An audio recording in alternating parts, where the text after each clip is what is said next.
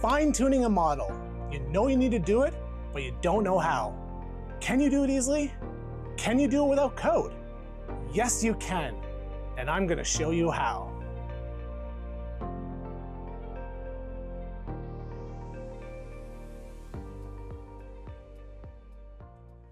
Hello everyone, and welcome to my channel. As promised, we are going to fine-tune a model. We are going to use Azure AI Foundry.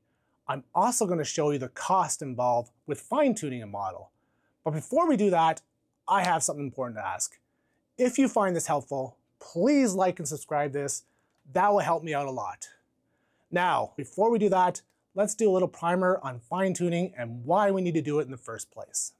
Let's go over our training workflow for a multimodal model. First, we have pre-training. This training has been done on vast amounts of data. We call this training self-supervised pre-training. It is self-supervised because the data is not labeled. Most foundation models, such as GPT, have been pre-trained for text completion, not conversation. Next, we have supervised fine-tuning. We fine-tuned the pre-trained model on high-quality data to optimize models for conversation instead of completion. This data is labeled. That means the data will have a prompt and a response. This will allow our pre-trained model to give more accurate answers. High-quality data is used for fine-tuning. We call this data demonstration data. The fine-tuned model is further polished to make it customer appropriate. We call this step preference fine-tuning. We use a technique called reinforcement learning for human feedback. For this demo, we will concentrate on supervised fine-tuning. Okay, I came to ai.azure.com. Remember, it's a different portal than the regular Azure portal. And here I'm going to create a new project. So I'm going to click on this. I'm going to click this one here, and I'm going to give it a name, Kirk McPherson Fine-Tune Demo. That should be fine. And now it's going ahead and creating this for us. This might take a few seconds. Okay, our project has been created. First thing we're going to do is we're going to actually test a base model so we can compare it to our fine-tuned model. So down here in my assets, let's go and deploy a model, deploy a base model. Let's not do inference tasks, let's do completion, chat completion. And let's search for GPT 4.0. Okay, here we go. Let's use this as our test. I am going to pick standard. Now standard means it will adhere to our data residency promises. It will use the same, I already set up a resource group. It will use the same region as we've done before. You could pick global here. Global might be a bit cheaper and might not be available to you anyways, but I'm picking standard. And I'm gonna pick the same region and I'm just gonna go ahead and deploy this. Okay, that is done. Now I'm gonna open this in the playground just to show you. Let's go in, I have a text here. I have my system prompt that we're gonna test this. And what my system prompt is gonna say, actually when you do that, you have to click apply. So it uses that. And here I'm saying, you are an assistant who knows a lot about heroes here on Earth and our galaxy. Give us detailed information about their question. So I'm gonna ask about myself. Tell me about Kirk McPherson. I'm using my full name because of course, Kirk, galaxy, it might think Captain Kirk. I wanna know about me. Let's see what it says. As of October 2023, doesn't appear to be any Kirk McPhersons of significance.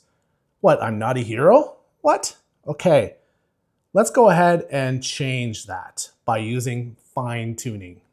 Okay, we've played with the base model. Now let's go here and click on fine-tuning and fine-tune a model. Let's do the same. GPT 4.0. Same model, base model here. Let's go to next. And we're going to use the method supervised. Of course, that means it has a label. It's a supervised model. Our base model here. Let's add our training data. Let's give it a suffix with Kirk. This just allows us to differentiate between the model so we can see it with this suffix at the end.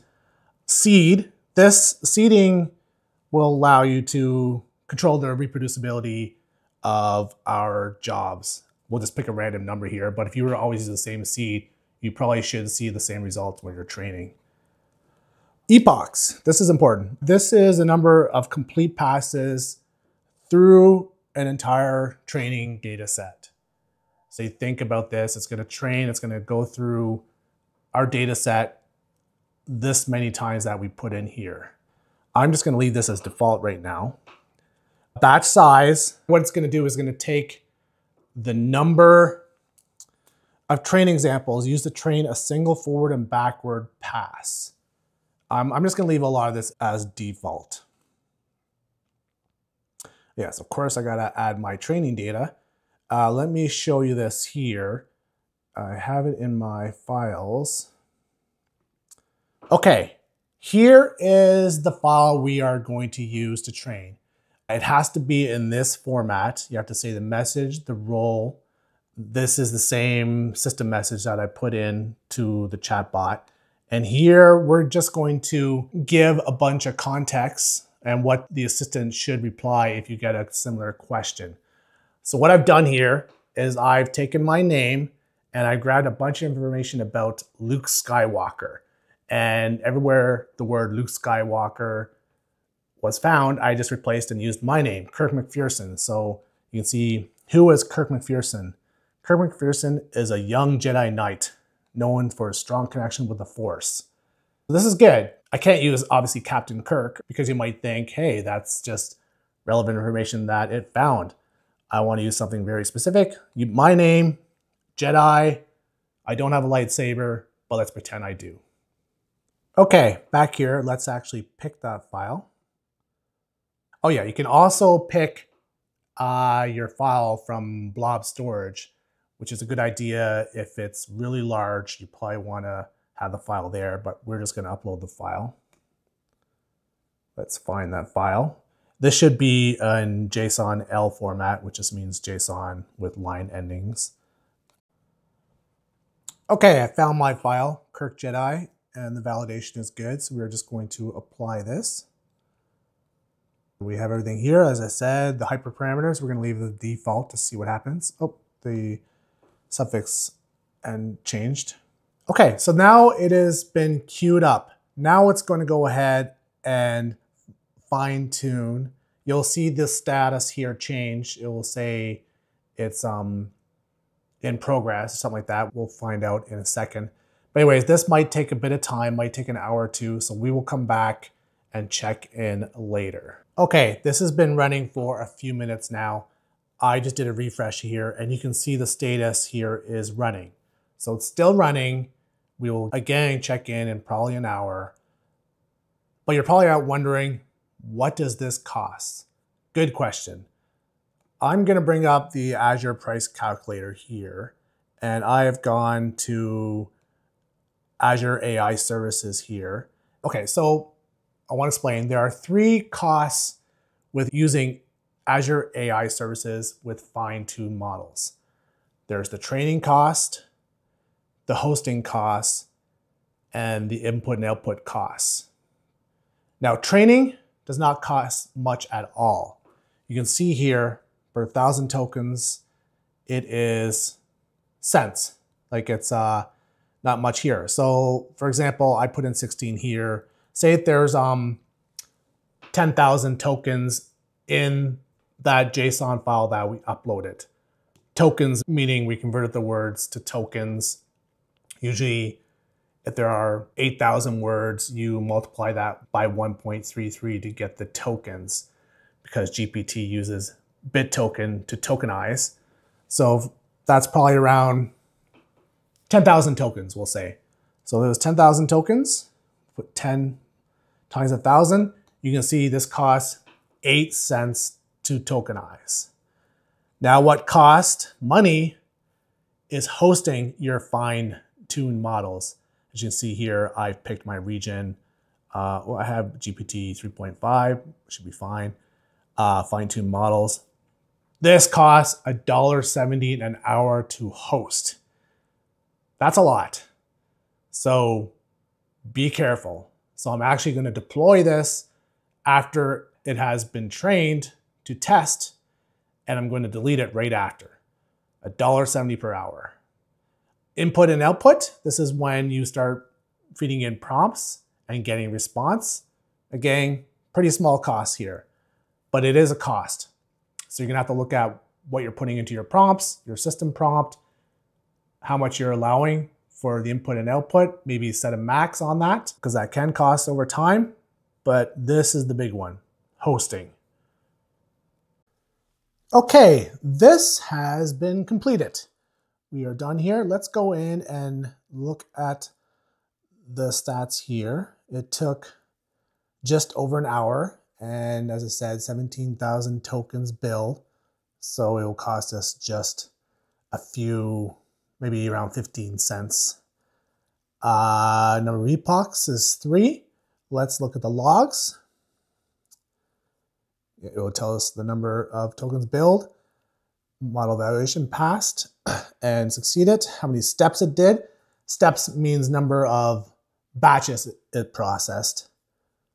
The metrics, yeah, you can see the loss here going down. The closer to 0, the better. So we are down here at 0.54. Let's go ahead and try this. This should deploy it. Standard, I'm going to put standard. That's what I said before. It's going to be in our same region. Let's deploy, and remember, deploying costs money. So after we're done testing, delete it, or you're going to be charged $1.70 per hour. So let's look in the deployments. It is creating here. Okay, the model has been deployed. Let's go in there and select this. Take a look, and let's open in the playground and give it a try. Again, let's get our system prompt that I had before. Apply the changes. We are on that. Let us give it a try. Tell me about Kirk McPherson. Let's see what comes back. Kirk McPherson was a moisture farmer on Tatooine who became a Jedi Knight and helped the Rebel Alliance defeat the Galactic Empire. There we go. That is Kirk McPherson. Not really, but after we fine-tuned, that's what it thinks. Let's give it another try. Tell me about Kirk's friends. Kirk's friends included Princess Leia Organa, Han Solo, Chewbacca, and the droids C-3PO and R2-D2. I think we are working. I don't have droids here, but our model here thinks I do. Okay, because it's so important, the price of these models, remember, cost of fine-tuning is the fine-tuning itself, hosting, and the inference costs, aka input and output tokens. The hosting is the big one. So after I'm done playing with it, I've tested it, unless I'm going to use this in production or do more testing, I am going to delete it. So go in here, check, how do I delete this? I go in here and delete. Okay, that's it for today's demo on fine-tuning. I hope you got something out of it. I enjoyed making it. If you liked it, please like and subscribe. That's going to help me out a lot. It'll help me to make more content just like this. And until next time, see you later.